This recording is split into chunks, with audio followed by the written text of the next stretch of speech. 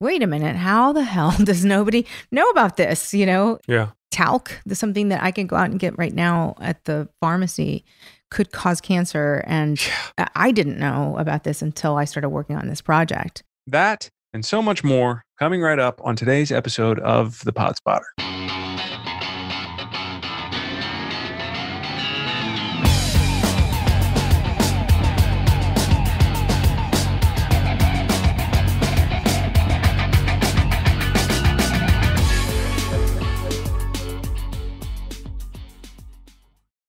Hi, you're listening to The Pod Spotter. I'm your host, Zach Robidas, and there are too many pods out there for you to listen to. But I got you. I got your back. I'm going to do it. I'm going to find the diamonds in the rough, and I'm going to listen to them. And every Monday, I'm going to talk to the creators and the hosts and learn about their pods and bring you some highlights. So subscribe to our little pod. Visit thepodspotter.com and on Facebook, Twitter, Instagram, at The Pod Spotter. And there you'll find extra content and info on upcoming shows.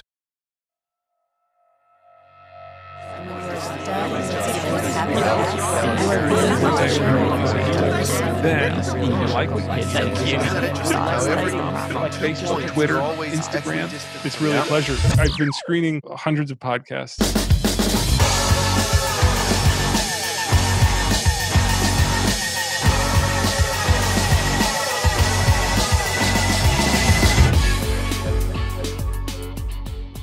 When you're the oldest baby company in the world, you learn something important. Babies grow up. They fall down. They have fevers. They break bones. Some develop acne, allergies, and nearsightedness. They need to be stitched up, given a chance against HIV, and protected from the sun. They have ups and downs and babies of their own. Sometimes they go to dark places and need help getting back. That's why we're not just a baby company. No, we're a keep you healthy your whole life company. And from the day you're born, we never stop taking care of you. No, the Pod Spotter does not have a new sponsor. That is copy from a commercial for Johnson & Johnson that you can find on YouTube from 2019. The very same year, Johnson & Johnson accumulated roughly 14,000 lawsuits related to its use of talc in what is widely considered the keystone of its company, Johnson & Johnson's baby powder. If J&J were to settle all of its talc-related lawsuits, it would cost the company an estimated $4 billion.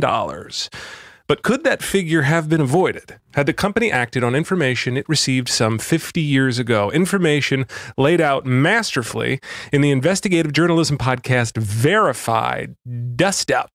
Joining me to discuss the second season of Verified and all things Dust Up related is host Natasha Del Toro. Natasha, thank you for being here. Thank you for sharing your pod with us today. Yes. Thank you for having me. That was quite an introduction. Oh, fun for me to get to go back to my voiceover radio audition roots. You've seen these copies a million times and you're like, oh my God, how do I lay on the schmaltz here? It is a good ad, actually, if you watch that All their ads are good. They have a lot of money to put into advertising. There's a reason why we remember the songs, all the jingles from Johnson & Johnson Baby Powder and Shower to Shower, because they're effective. Yeah.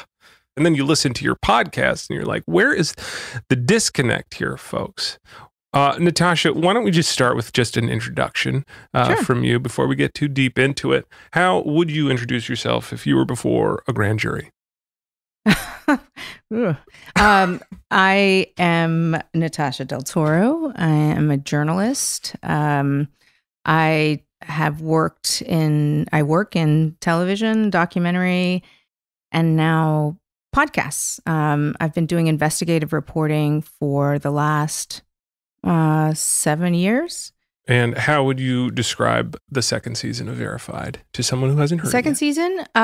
The second season, which is vastly different from the first season, is about this product that we all grew up with, that we all trusted. I mean, my mom dusted me from head to toe in Johnson & Johnson baby powder. And finding out now through the efforts of these women who took Johnson & Johnson to court because they developed ovarian cancer, finding out that the company knew about asbestos and the dangers related to talc way back in the 70s. And it's about their effort to cover it up. And it's about these women who fought. I mean, after they went through everything they went through with ovarian cancer, not all of them made it. Because of their fight against Johnson & Johnson, this major pharmaceutical company, we have information now about the internal, all these internal documents from the company. You mentioned your mom dusted you. What journalists maintain sort of that impartial sort of, I'm not going to get emotional about this, but this had to be personal for you. I mean, you think about like drinking, smoking, eating fast food, or like whatever number of things that people do on a daily basis that could be bad for their health. And, to find out that baby powder, of all things, which seems like the most innocent product, it's like I associate it with babies and innocence and purity. Right. So to imagine that product, of all things, could cause cancer is worrying. Yeah, it's not a huge part of my family's culture and tradition, but it is, like you said, it's just in there. It's just it like comes with medicine cabinets. It is yeah. Everybody's got a bottle of it in their home. I was thinking a lot about the sort of advertise. Like they'd mentioned, it's not their hottest seller, but the advertising they get from that bottle just being a part of someone's life, just being in there, them seeing the brand, them seeing the Johnson & Johnson label every day, like boom, like that is, you can't quantify the worth of that. We all know what that bottle looks like. We all know what that bottle smells like. We all know what the powder smells like. And it's just one of those things that it was really shocking to learn that there could be something wrong with it. And that, for women, the women in our story used it every single day for 30 years. Yeah. My family is from Puerto Rico, and in Hispanic culture and in African American culture, people use it more. I think that it is cultural, and especially for lower income people who didn't have air conditioner, it was a way in hot cultures, hot climates. It's a way for people to stay cool. Yeah, we'll definitely get into the sort of insidious way that these people targeted. The marketing aspects of it is so gross. But I want to hammer down. Well, not hammer down. I want to just clarify a bit about the science, and so I kind of want to go a little bit out of order and start with your episode 4, where you really get into just what talc is. While traveling through the Rocky Mountains by train, Robert Wood Johnson struck up a conversation with the railway surgeon. This is from a video J&J put out to celebrate the company's history. The surgeon said that railroad workers were often injured from accidents in remote areas and far away from medical help. Robert listened, and in response, Johnson & Johnson created the first aid kits. The video describes how these kits included sterile bandages and medicated plasters, sort of like early Band-Aids. The problem was, people started getting rashes. The plasters irritated their skin. So Johnson listened again. But instead of changing the plasters, he sent them another product, tins of talcum powder to soothe the irritation. Consumers replied that not only did the powder soothe the irritation from the plasters, it also soothed their baby's diaper rash. So, in 1894, Johnson's baby powder was put on the market, giving birth to our baby products business. It's amazing that like baked into the lore is already this sort of like transfer of responsibility. The workers really liked it and they tried it on the babies. And so we were like, hey, whatever. They wanted it. You want it? Great, take it. And the second thing that strikes me about it is that like, they didn't just alter the thing that wasn't working. They create another product. Yeah. It was brilliant. Fucking brilliant. Yeah. Brilliant. Right. Yeah. And it's Pretty been gross. around. Is this since story the real? Did you beginning. look into this sort of folklore behind the origin of baby powder? Yes, Yeah. and actually, the section that you played is a section that we worked on. We wrote carefully, and it was fascinating to. They do have this sort of company lore, and when you go, you can go on their website, and there's like a museum that'll take you back, and there's like a little train, like choo-choo train that takes you back in history. But yeah, I mean, the other thing that we drilled down on was the credo. I mean, we do believe that Robert Wood Johnson, he was an exceptional guy. They called him the general, and he did a lot of good things back then in the 30s, whenever it was that he was alive. And, their credo was really about making customers, putting them first, putting their health and their safety, making that their number one priority, which is a pretty great thing now when you think about like corporations that are all about bottom line. In this case, Johnson & Johnson was really saying, no, we are going to put our customers first. And now, they've come a long way from their credo. Yeah. And why, what is talc exactly? Talc, so talc is a mineral that you mine talc, and it is mined in the same place as asbestos. Okay. So that's where the asbestos issue comes in. I didn't know geographically the mines are on top of each other, or the minerals they just automatically grow together because of the nature. They grow together. Oh, yeah. Wow. Okay. Yeah. So you'll see like a ribbon of asbestos running through the talc. I mines. see. It's just very difficult when you're mining for this stuff. I mean, talc it's a fine powder that's actually crushed rock, and that's what makes it so fine. And it's the most absorbent product that you can find.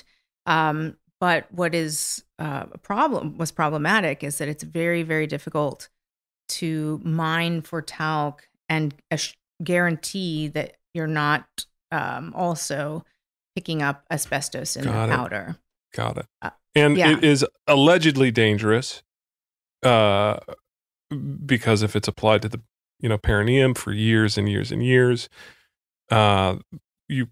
people are finding that they're developing ovarian cancer from this talc. Yeah, well, and here's allegedly, right? Like the science is still, no matter, there seems to have been thousands and thousands of tests, and we still don't know causation or correlation, right? Correct. And it's difficult when you're talking about cancer to really pinpoint what could be the cause of cancer. And what one particular scientist, Kramer, who we interview in the first few episodes, who studied for years whether talc, how exactly it is that talc itself could cause ovarian cancer. And his, based on his studies, the talc that you're sprinkling in your underwear for hygienic reasons, that talc could actually travel up the ovarian tract and irritate the ovaries. And the irritation over time is what could cause cancer cells to develop. Got it. There's 2 points here. One, is talc itself dangerous? Could talc itself, even if it doesn't have asbestos, could that cause cancer? And there are some studies that say talc could cause cancer because it can be an irritant. In certain studies that have been done on ovarian cancer tissues, they found talc particles in these ovarian cancer tissues. So that's one question. So put that over in one box. The other question would be about asbestos. And we know asbestos Science is carcinogenic. Yep. So, and often, there've been studies after studies where they test powder and they find asbestos in powder. And even if it's just a very, very small amount, I mean, even in small amounts, asbestos is highly carcinogenic. And if you are one of the people that has those genes that it could trigger cancer, it's not going to happen for everybody, but it happens for some people who have those genes. The most unusual and useful mineral fiber known to man. Largely unseen, seldom recognized, it has played a tremendously important role in the improvement of our standard of living. As you might expect, the Greeks had a name for it. They called it the unquenchable, indestructible stone. They called it asbestos. How long exactly have you guys been working on this season? I'll tell you a little bit about our production. We have an audio engineer named Dan Bloom, our executive producer, Suzanne Reber, and then me. On this project, we also had a reporter, Sandra Bartlett.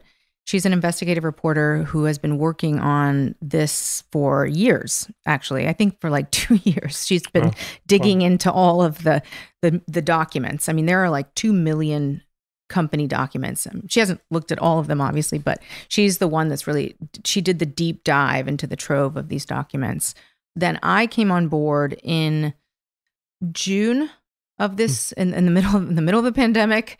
I came on and started working on this story as well, and helping to report and doing interviews with our whistleblower. We talked to the former Attorney General of Mississippi, who's filing lawsuits against Johnson & Johnson, and a bunch of other characters that appear in our documentary. And we just released our final episode on Monday. It's 7 episodes, right? 7 episodes. Correct? Yep.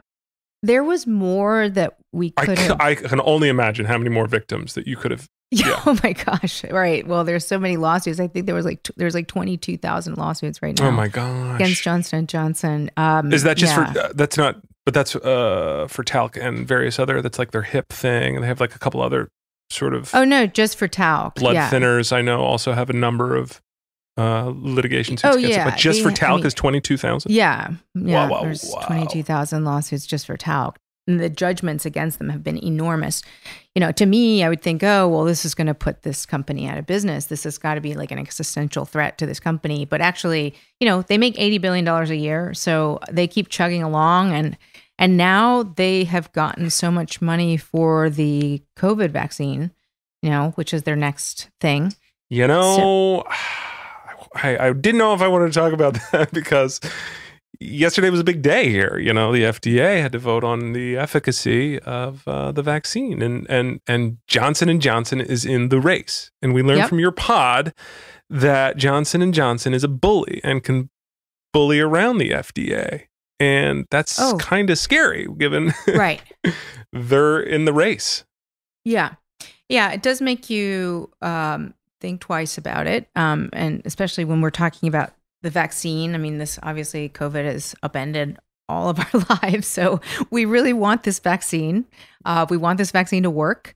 But what I will say is that there is much more regulation around medicine and pharmaceuticals, FDA regulations, than there are for cosmetics. That's one of the big issues here. So I think you could probably feel more safe when it comes to the pharmaceuticals. Got it. It was just a big wow moment for me listening to your pod when we learned just how powerless the FDA actually is. Natasha, in the hundreds of J&J documents I've looked at, I've never seen concerns raised about endangering their customers. I can't say what was in their hearts, but what they were writing about constantly was the concern about protecting what they called the cornerstone of the baby products franchise. And they frequently disputed tests that said their powder contained asbestos. And just like they said to the scientists, they told the FDA, let us do our own tests, and we'll tell you if there's really any asbestos in talc. What? Wait, what? Let us do our own tests, and we'll tell. So you're saying that's because cosmetics are treated differently? It goes back to a law from 1938, which is, outdated by this point. And this law from 1938 is what regulates cosmetics. And there's literally 3 pages of regulations for cosmetics. My brother, I don't want to throw him under the bus, but he worked at the FDA for a long time. And he's the one, when I was getting into investigative reporting, years ago, he said, you should look into this. This is strange. This is a $300 billion, it's like a massive industry in the United States and around the world. But in the US, there is very little regulation around the products that we use to wash our hair, deodorants, creams, lotions. This is all stuff that the industry themselves, they self-regulate. We rely on them to do the studies, and they don't have to prove anything before it goes on the market. It's more like after the fact, once it's already on the shelves, that's when the FDA can they can pull a product or put a warning label on it. But at that point, it just seems like it's a little bit too late, Yeah. I think one of the issues, there's been a bill that has, I think it's been like circulating for years and years. It's a bipartisan bill. Susan Collins and Dianne Feinstein they proposed this bill to give the FDA more regulatory authority over cosmetics. And there was a congressional hearing that we included in our documentary as well, looking at baby powder specifically. And year after year, it just doesn't pass. You talk about in this episode, final point on episode 4, and all of Sandra's really awesome work was we learn about the sort of the smoke screening that goes on in these labs and the way they sort of gaslight and discredit the tests that do happen. So the researcher that J&J hires thinks there's talc in the ovarian tissue, and he also finds asbestos in the tissue? Yeah, big deal, right? And he wanted to publish a paper on the results. But J&J wrote him a 2-page letter pointing out all the reasons that wasn't a good idea. The big one, they said, was an issue with the Welsh lab. It wasn't as clean as it should be. And none of the results were reliable, including his. J&J said in the letter that publishing his findings would have, quote, limited scientific value. Yeah, so how many times had you heard this party line used, this unclean labs? So there is oversight, there is testing going on, they're looking into this, but there's all this discrediting and misinformation at the same time. This has been going on for 4 decades. They find asbestos in the talc.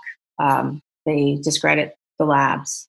They say the scientists are, this was something that we talked about in episode 4 too. Johnson & Johnson actually had developed, they were keeping track of the scientists who were doing work in this area, and they called it their antagonistic personalities. They were tracking these people that were just scientists that were trying to get, information out to the public about the safety of talc.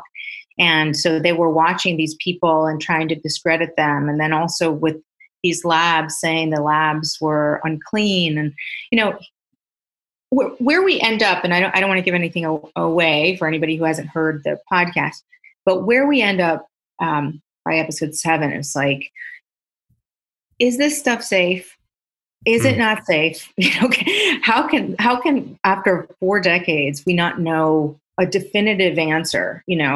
Is talc dangerous? And if it is dangerous, why is it on store shelves at all? Yeah. There's 3 different methods of testing, and none of them are perfect, and so there can be arguments, there can be debate about does this stuff contain asbestos or not? So it's not that black and white. It's not that easy to actually say definitively, yes, it is, no, it's not. And Johnson & Johnson has used that to their advantage. But what we learned and looking in the documents is that they were very aware that there was asbestos in the talc. And during this time, you see Johnson & Johnson in the memos, they started experimenting with cornstarch. In the 70s? In the 70s, they had cornstarch that early? They developed it in the late 60s, actually. Guys, they developed a cornstarch version around this time when people became very aware. There was this awareness that asbestos was bad for you. Talc and asbestos are related. There were studies about talc being dangerous if you could inhale talc. They were very, very aware of all this. One of the parts in the research that struck me the most was that they actually sued. They threatened to sue the FDA in the 70s when the FDA said they were going to publish information and they were going to potentially require a warning on talc.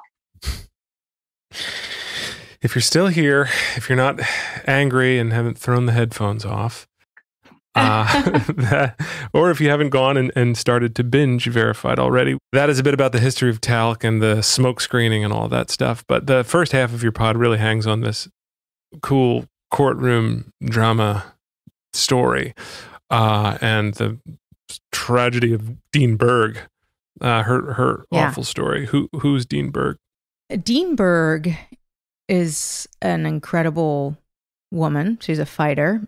She is a physician assistant. She used baby powder for 40 years of her life, and went in for a checkup and was surprised to find out that she had ovarian cancer. Now, because she had medical knowledge, she started this process of like, well, she led a very healthy life. She didn't drink, she didn't smoke, she ate healthy, didn't have any family history of cancer, of ovarian cancer. And so in this process of trying to figure out what could have caused her ovarian cancer at age 49, she came across a pamphlet, a Gilda Radner. You remember Gilda Radner? Yeah, it's a crazy piece of audio here. Let's play it. I was flipping through here. What is ovarian cancer? What causes ovarian cancer? Because I began to say to myself, where did this come from? My mother doesn't have cancer. My father doesn't have cancer. No one in my family did except my two grandparents who smoked and got lung cancer. So I'm looking. Familial? No. Okay. Previous? No. High-fat Western diet? No. Use of talc baby powder in genital area. What? So she has the great line about, I started thinking about my body like a crime scene. Yeah. And she starts just doing all this research. And I guess my question is, how did it get in the Gilda pamphlet? But it wasn't widely known. The short answer is, I have no idea. Why didn't more people know about this? If this was in Gilda Radner, Yeah. I have no idea. You would think that something like this would be widely known. And and that's what Dean says. It's like, wait a minute, how the hell does nobody know about this? If talc is something that I can go out and get right now at the pharmacy. Johnson & Johnson's supplier at the time, this company, Lucenec. Thank you. Yep. Lucenec. They had put a warning on their talc saying that it could cause, perineal use could cause, and possibly cause cancer. Yeah.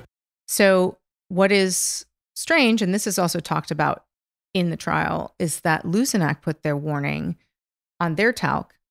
They're the supplier for Johnson & Johnson. But for some reason, Johnson & Johnson decided not to put that same warning on the talc that it was selling to consumers. Yeah, I think it exists for most people as like, you get an update on your phone, like Johnson & Johnson settlement for $40 million. You're like, oh man, that's great. And then you kind of like go about your business, and then until you like actually sit down with a podcast like yours and listen to the smoke screening, the gaslighting, and the years of denial and all this stuff that you're just like, what the shit?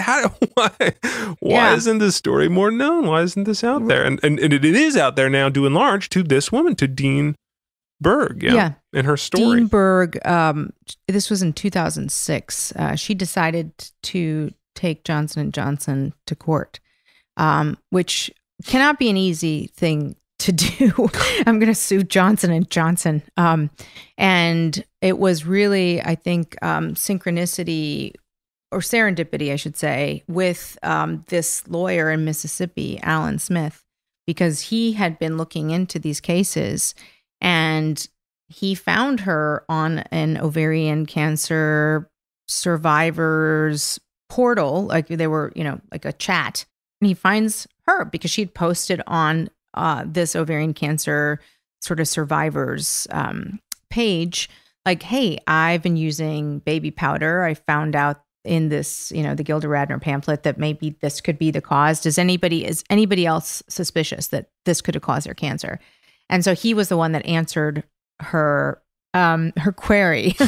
And that's how they became connected. And they decided to go up against Johnson & Johnson. And she turned down a $1 million settlement in order to do this. I mean, that says a lot. Yeah. You get a real good idea of what they are up against pretty early on in your pod, what her and Alan are up against, this sort of David and Goliath story. Let's meet David.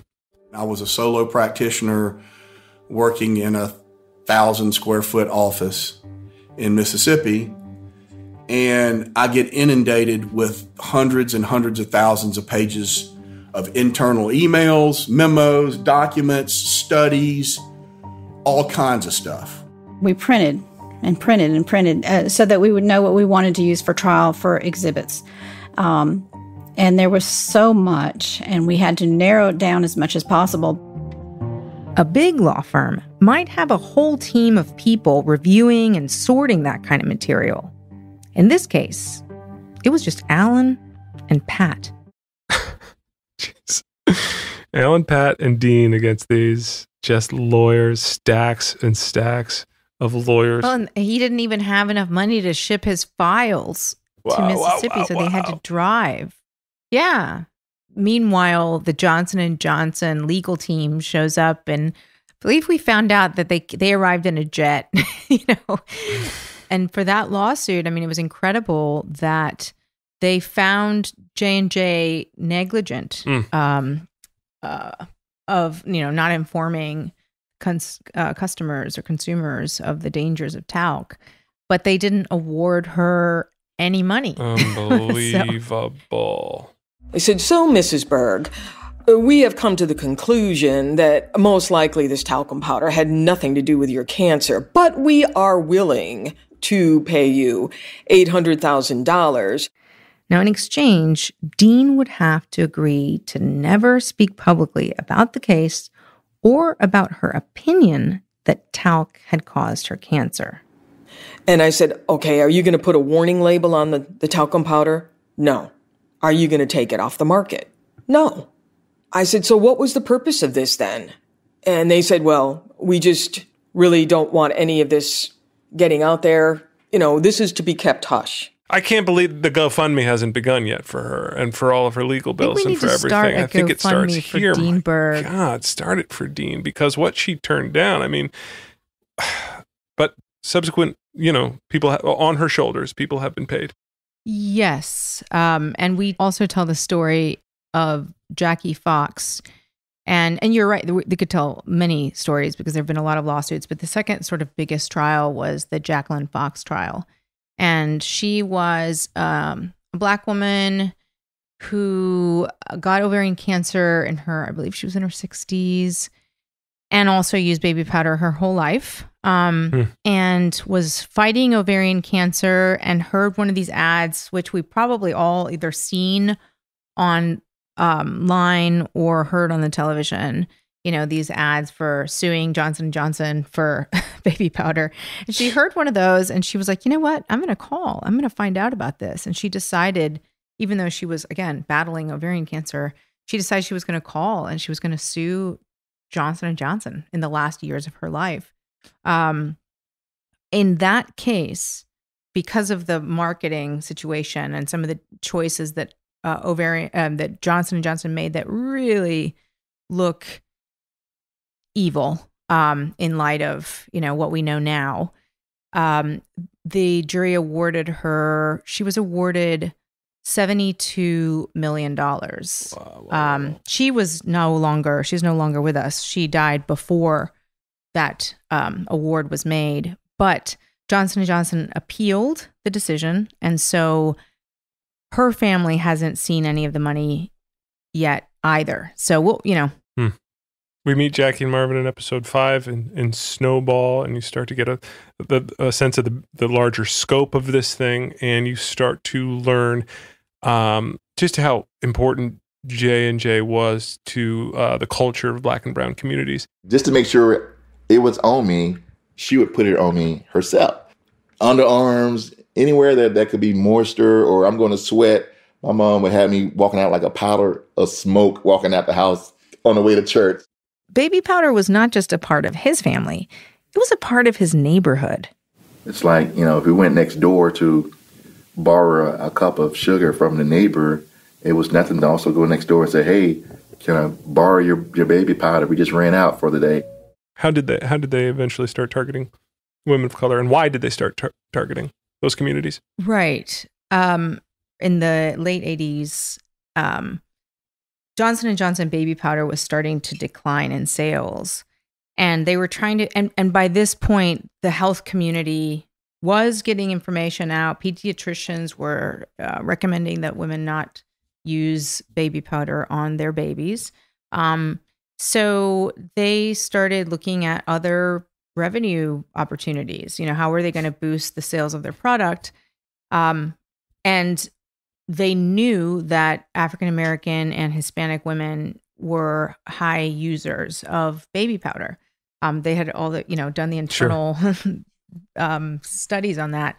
And so there's a document from 1992 where they, it was, when you read it, it's just really disturbing to see that they're like, well, our sales are down.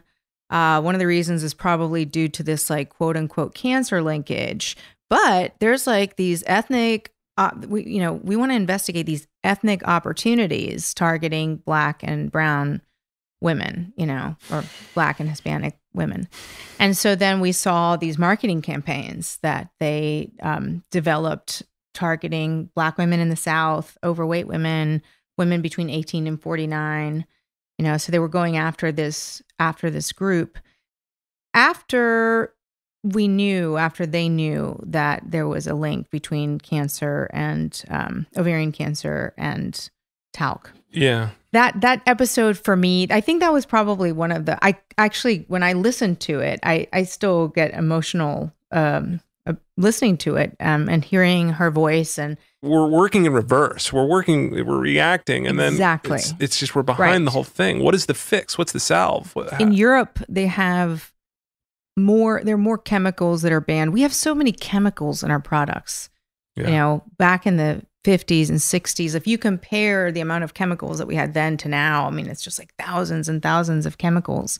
And I did read that in Europe, they are much better about banning chemicals and trying to kind of preemptively protect consumers. I don't know if talc is banned in Europe. I don't know how much they actually enforce that, but it is on their list of products that are banned.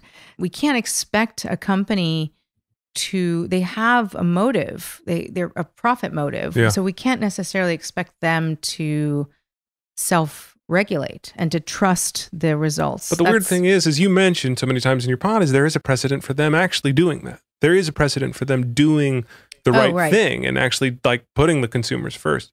Here in Chicago, what started as a series of mysterious, unrelated deaths 48 hours ago has resulted in the biggest drug warning in U.S. history. It all began Wednesday morning when 12-year-old Mary Kellerman died. Within 12 hours, there were 5 people dead in suburban Chicago. A 6th would die later, all victims of extra-strength Tylenol capsules laced with cyanide. I'm actually old enough to remember that. I don't remember this. This happened. What was this story? And J&J actually does the right thing here. They're like, let's go. Let's get this off. They go above what they're actually asked to do, right? Oh, completely. They removed all Tylenol from the shelves. Not just that batch, but they ended up recalling all of it. And as a result of that incident, they developed the tamper-proof packaging that we know of today. Wow. So Dean wins her case. She's awarded no money, but other people can sue Johnson & Johnson as a result. Jackie is one of those people. Jackie sues. Her and her son Marvin win. But it's still an appeal. It's an appeal. Right. And Johnson & Johnson has appealed all the big lawsuits against them. Yeah. So, I mean, this is still happening now. But there is a change happening because they have started to settle. I mean, this is really just in the recent, in the recent months, in this year. Johnson & Johnson announced in May that they were pulling talc off the shelves. Got it. They're going to only now use the cornstarch product. Got it. I shouldn't say they're pulling it off the shelves. I'm saying they're going to discontinue the sales and let the other stuff just sort of run out. Whatever talc-based baby powder is still out there, they're going to let that still circulate until it gets all sold off. And one of the things another big change is that they have started to settle bulk cases. They want to settle. They don't want to take this to court. Wow. So that could indicate that they are going to take a different legal strategy moving forward. You mentioned they're letting it run out, but not overseas, right? Right. Yeah. And this was something else. There's so many nails. This one's a downer here, guys. I'm sorry. It's just getting worse and worse. It's such a bummer, but it's like it needs to be. People need to talk about it. It's crazy. But Johnson & Johnson is still distributing their products with talc overseas in another country. And this is where it's kind of like the tobacco story too, that, as tobacco became less popular in the United States because of all the health risks that are known, they doubled down on selling it overseas. So now we're seeing that with Johnson & Johnson talc-based baby powder, that they plan on selling it in developing world countries. They plan on selling it in India, Africa, Philippines. It just must be so cheap. It must be so cheap and abundant. Like, why are we using it? Well, I mean, they continue to, maintain that their talc is safe. So they're like, well, we're going to keep selling it. It's too much of a hassle to sell in the United States, I guess. We got to lighten it up here. We got to lighten it up with a little listener question. This is Her Majesty Drew on Instagram. He wants to know the breed of Dexter the dog. Now, this is Dexter the dog. This is Jackie's dog, the second victim that we hear about in your pod. And she was warned of her ovarian cancer early from her pup. She was standing in front of me, and he would cry. He want to jump up on me, and then I seen this guy on television say his dog had saved his life. So I told Dexter, I sit on my hands, told him to come up here. So he came, jumped up on me, and he was sniffing, just sniffing all around and crying. I said, something must be wrong with me. I called my girlfriend. I told her, I said, Dexter acting strange. What an amazing animal. What is we got to find out. That's oh my an amazing God. pup. I don't know why I'm thinking it was a poodle, but I think the only reason why I'm saying that is because, it was a poodle. Poodle. Oh Dexter my gosh. was a poodle. That's crazy. Our neighbor's cockapoodle years ago when we had a earthquake here, the whole day before the earthquake, he was just under the sofa, and we were like, what is going on with this dog? I'm hanging out on the sofa all day. And then the earthquake hit it here in New York. It was a poodle. It was a cockapoodle. And we're like, so oh my, interesting. it never went under the couch. It never went under the couch, ever. But it sensed it coming. They're wired on a different frequency, and everyone should have. They are totally wired on a different frequency. I have a cattle dog who's here, right here. Utah, Poppers. say hi. Utah, come. That's Utah. She's not having it right now. But my boyfriend has had many cattle dogs, and his mom had autoimmune diseases and would have seizures, and the dog would sense when she was going to have a seizure and would stand next to her so that she would be able to hold on to the dog when she was about to have the seizure rather than falling onto the ground. There you go, everybody. In quarantine, getting dogs right now. Kettle dogs and cockapoodles. Yeah, dogs are incredible. And I just got a kitten, so I'm all for pets. You're set. You're all set. Natasha, you're, I don't know if you read this article in Deadline, how podcasts are the new sort of incubator for Hollywood movies.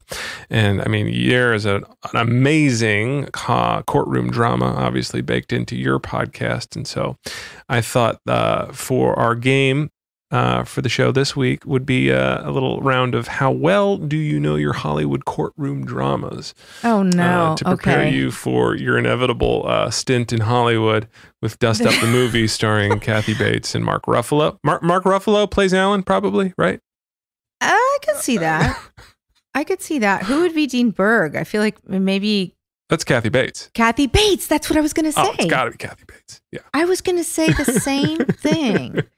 That's great. You got to answer these questions correctly. I'm probably going to be terrible at this. People think like when I'm asked pop culture questions, they're like, "Are you living under a rock?" And it's like, well, I'm like researching. I'm doing hardcore investigations all the time. Like down. I need to lighten it up a little bit. Anyway, okay, shoot. Ask me These questions are all from 30 years ago. You're going to be fine.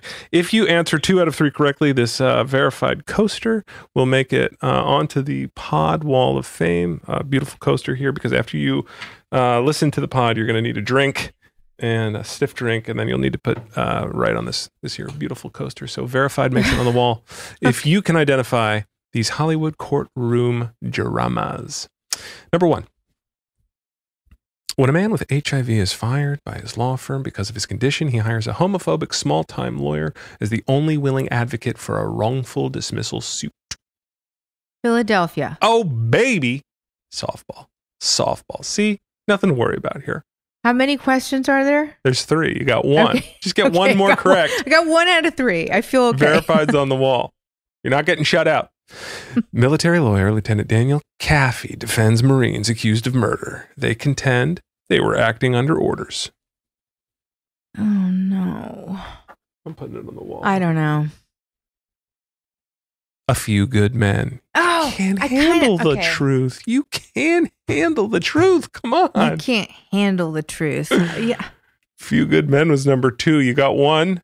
I get nervous and like I blank out because I know you ghosted on that one. You had that one, but you were just like, nah, I'm leaving. It was there. I should have given you more time, but I'm so confident you're going to get this third one that I was going to let that fly. Number 3, 2 New Yorkers accused of murder in rural Alabama while on their way back to college call in the help of one of their family members, a loudmouth lawyer with no trial experience.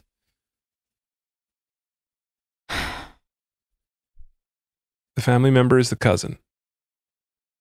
My cousin Vinny? Oh, she got it. 2 out of 3. There it is. My cousin Vinny, the Hollywood courtroom dramas. Answered 2 out of 3 correctly. Verified is going on the wall, Natasha. That is so exciting. Thank you for You had that one. Didn't look like you were Googling either. Congratulations. I was about to. I was like, will he notice if I'm...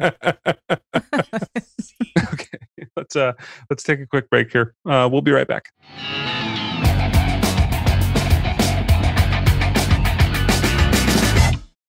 We're here to fill the role of looking for great new content for you. If you like this show, please check us out, subscribe, visit thepodspotter.com on Facebook, Twitter, and Instagram at thepodspotter for lots of good stuff. And please leave a review and please leave a suggestion on a pod you want us to dissect. Subscribe, rate, review us on Apple Podcasts and help spread the word. We're going to release every Monday with a great new pod, and we're just going to keep plowing ahead whether you like it or not. So please leave us some notes, some suggestions, some heart emojis, whatever on any of those social media platforms.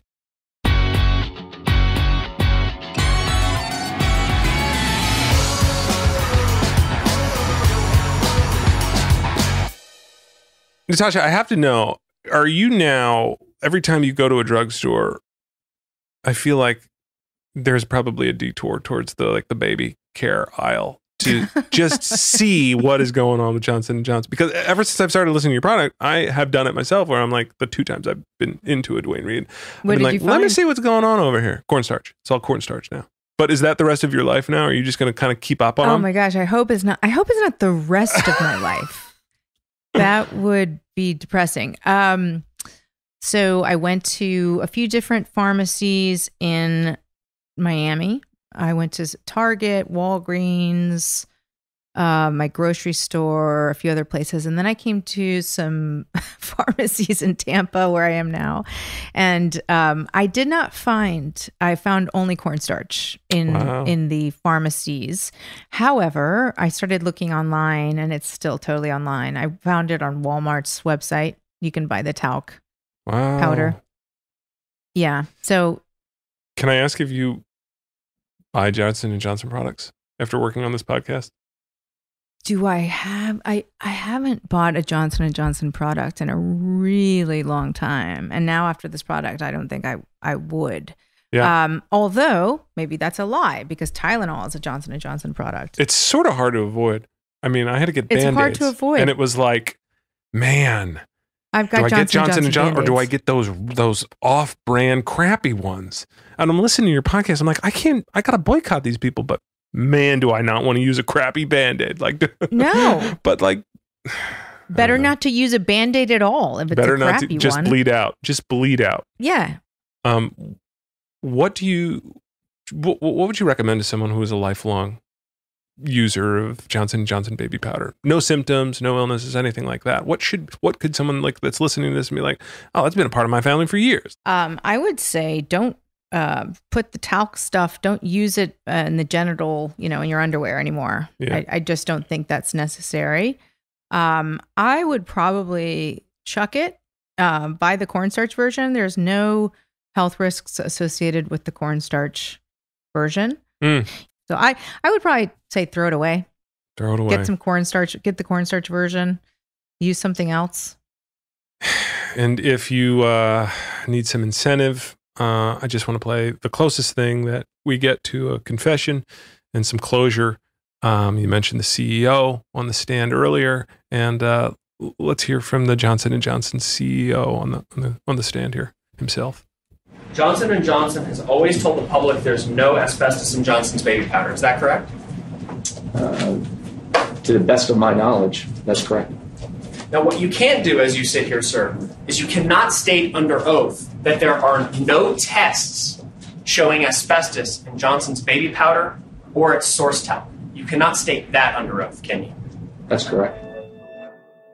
Okay, wait, what? So these competing ideas I have a hard time keeping in my head. He can't say that there are no tests that prove a positive result for asbestos, but at the same time, he also says that those tests are bad. Or is that what it is? That the efficacy of those goes out the window? That's what they do over and over again. Over and over again. I mean, at some point, you're like, really? Why does this keep happening? As the listener, I'm just like, why didn't the lawyer just say, well, sir, can I apply some Johnson & Johnson baby powder circa 1980 to your perineum right now? Is that okay if I do that in court? And then we'll see. We'll know. That would be splashy. That would definitely make a splash. Yeah. Well, they didn't, in that particular scene, the jury totally didn't buy Johnson & Johnson's argument. The CEO didn't do himself any favors by testifying that day because they awarded them like $178 million it was like... Was that a bulk? They was actually that broke... one of those bulk ones? 4 people were suing Johnson & Johnson. This was for a mesothelioma case, actually. And they were trying to determine punitive damages, extra, like this was... They'd already ruled that Johnson & Johnson was guilty, but this was for extra bad conduct. And when the CEO got up there and started, giving the company line, the jury just decided, no, this is bullshit. And so what needs to happen here? How do we, the FDA, we lobby our congressmen to give the FDA more oversight? Is that how we fix all this? I think that's a start. For me, I have just become a lot more aware of the products that I'm using. I'm not assuming that just because it's on a store shelf that it's entirely safe. So I'm really just I'm asking more questions about the products I use. I'm trying to use products that are more natural, which I think in general I'm trying to use fewer products, which I think is probably one step. But beyond that, I think it really is about trying to change the regulation around these products. And that would be, legislation that needs to change. This law from 1938 that gives the cosmetics industry so much power, to self-regulate. I think that needs to be looked at and amended. Natasha, you helped amplify the voices of strong women in Italy to take down a sexual predator. And now women, strong women, helping them take down big pharma. Can you tease a season 3 of Verified for us? Oh, we have a few things in the works, but I don't think I can't reveal it yet. I'm going to have to have. Will it be on brand thematically? Stay tuned. Yes, Yeah. it is going to be. Right now, we haven't signed anything yet, but it is going to be about another strong woman fighting the good fight, and questioning like these institutions that we trust. I ask everyone for their pick for Podcast Hall of Fame submissions when you are inevitably entered into the Podcast Hall of Fame for your second season of Verified. Is there a singular piece of audio you would hope is playing there at the Hall of Fame, Podcast Hall of Fame kiosk for Verified? Oh, that's tough. Take your time. In episode 5, Marvin talking about his mom and he lost his mom, Jackie, who he was really, really, really close with, and how he decides to continue to the fight against Johnson & Johnson, even though he really didn't want to because he just wanted to grieve his mom. But he was like, you know what? This is what she would have wanted. My biggest thought process was that, at least now going forward, think of the countless number of lives that are probably going to be saved by taking this product down. So that just, fills my heart with, so much joy. And, I only wish that my mother was here to see this. Natasha, it is the last 5 minutes of our podcast. You probably don't know this because no one listens to the last 5 minutes of our podcast. No one listens to the last 5 minutes of any podcast. They're just too long. And by then you've finished whatever you were doing while multitasking. And so this is just our time to do whatever. Sing a song, recite poetry, reveal a secret, whatever you'd like. And I'll go first. Last 5 minutes. No one's listening. Talk about whatever you want. And I'm going to talk about the haunted asylum my friends and I used to visit in Limerick, Pennsylvania, Phoenixville. And wait, what was it? This is a haunted asylum we used to visit. A haunted asylum? Yep. It was an asylum, an insane asylum. Remember, they were all shut down. The Kennedy administration was like, "Get out of here! We're not doing this anymore. This is crazy." So they just closed all these buildings. Maybe it was the Kennedy administration. I don't know. That's a story I've been telling myself for years. But they were just. It was this huge campus. It was this huge building, and then underground tunnels connected all the buildings, so you can get up into the buildings from these underground tunnels, and it's like 17, 18-year-olds. This was like, oh my God, you can't believe it. Like, you just go in there and you'd walk around and discover all this crazy stuff. There were like wheelchairs. We found like pictures of, when the place was in operation. That's so cool. It was so wild. Yeah. We went a couple times, more times than we should have for sure, because there were like, there were all these signs saying danger. Asbestos. Like, that's where we're going. They were like, danger, asbestos. And anytime you'd run into security guards, they were like, don't go in there. There's a ton of asbestos. You can't be in there. And it's like 16, 17-year-old kid. You're just like, yeah, whatever. Sure. Asbestos. Okay. You just don't want us to have fun. And so I'm thinking about, listening to your podcast and I'm remembering we take our video cameras down there, and I'm remembering the videos, and when you watch them, it's like snow is falling in there. There's just so much like dust and probably asbestos in there. And you're inhaling. And I'm just inhaling it. And so when I live a short we'll know why. We'll know why. Enjoy it to the max. Enjoy it to the max, because too much urban exploring. I'm done. Guys, if you're urban explorers, please just wear your mask. Wear your COVID mask. For crying out loud. That's mine. Oh my gosh. Yeah, wear your COVID mask. Just wear your mask. I've really enjoyed the mask, I have to say. I find it liberating. Warm little face blanket. Thank you. Yeah, thank you for warm little face blanket. I feel cozy, and yeah, it's nice. Well, and you do you communicate with your eyes more, because nobody can see your mouth, so you have to really smiling. A lot of eye smiling. Yeah. Oh, eye smiling. I feel big winker. I'm a big winker now. Huge winker. I have a problem with winking.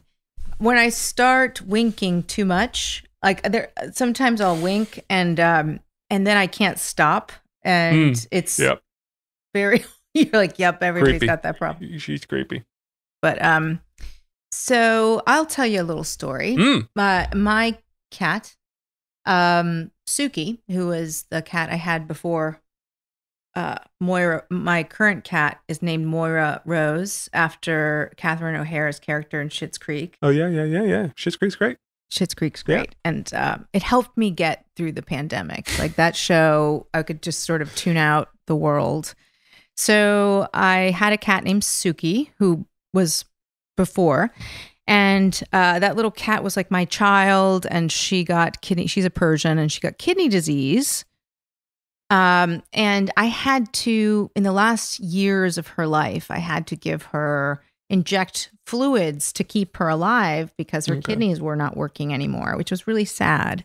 It was a really difficult experience, but you know, when you love someone, I'm kind of happy now that I was the one that got to take care of that little creature in her, you know, her last moments, her last years through her life. How old is she? I held her when they put her down.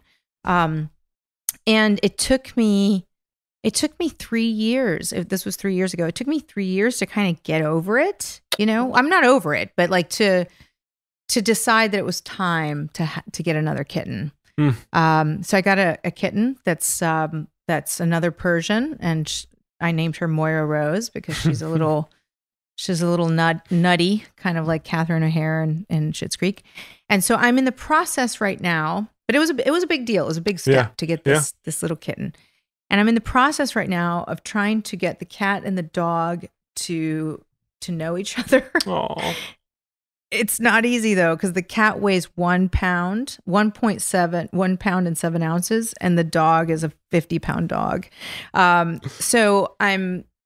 This is what I've been doing since the podcast ended on Monday. I imagine we'll do some update episodes. But since the podcast ended, I have been trying to introduce my cat and my dog, and it's a very, very slow process, and trying to get them to be friends. So that's after we get off our Sounds beautiful. call. It sounds like amazing therapy after dealing with the weight of this pod. Just focus on the singular task. I got to tell you, when I am not doing this work, you're really spending a lot of time on hard subjects, months and months, sometimes years, on depressing subjects that are important. Yeah. And you're doing a great public service. I think with this podcast in particular, our first season 1, which was great. I recommend, you know, if you haven't listened to season 1, go back and listen to season 1, because it's a really good story, and there is it's fulfilling. It's a satisfying. You know, these women, they fight back to take down this cop,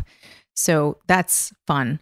But this one in particular, I feel like is just a great public service. Yeah. And like you said, nowadays our information, we get headlines that come on our phone, but we're not really, there's so much information that, you know, one of the things I like about podcasts is you can go really deep on a subject and really learn the whole history and background and through a story.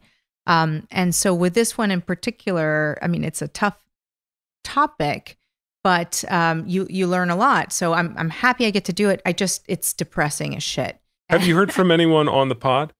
Any of your characters since it's been released? Dean Berg and Marvin Salter both let us know that this was they really, you know, this was really moving to them. So, and that's also incredibly important to us to make sure that we got it right and that we're accurately portraying their story. Natasha, it's no surprise that you chose Marvin for your Hall of Fame. I also chose him to bring us home to end the episode.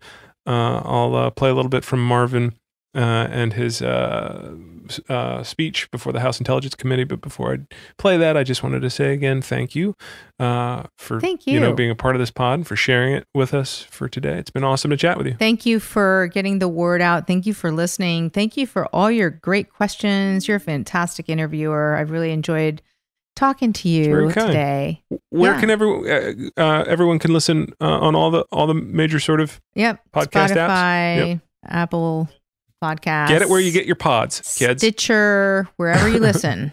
Yep. Cool. They lied to us all. They knew the cancer risks associated with their products, but chose to cover it up instead. They protected their products and profits while putting innocent lives at risk.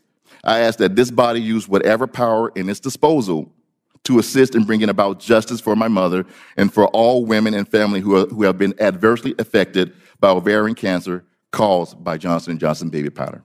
Thank you.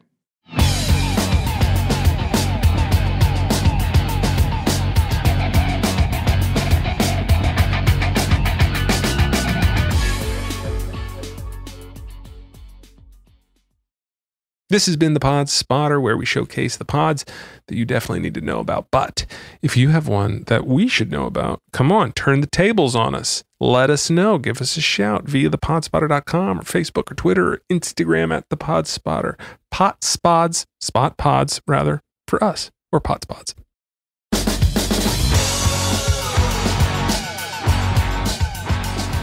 This has been Zach Robidas. The Pod Spotter is created by the Price Brothers, produced by Oink Inc. Radio, associate producer Tori Adams, and is recorded and produced at Baker Sound in Philadelphia.